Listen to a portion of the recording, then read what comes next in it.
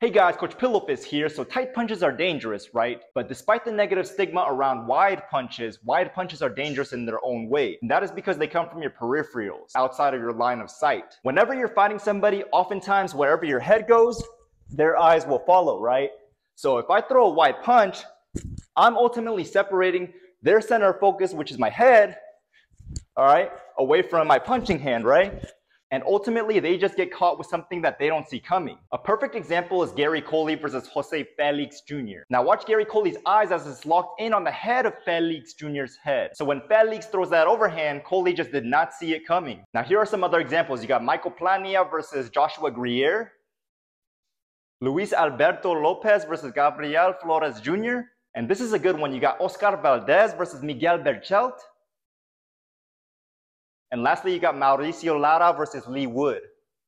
And it's not just wide shots to the head that are dangerous, it's also wide shots to the body. Like you got Luke Campbell against Ryan Garcia, Julio Cesar Martinez versus Jay Harris.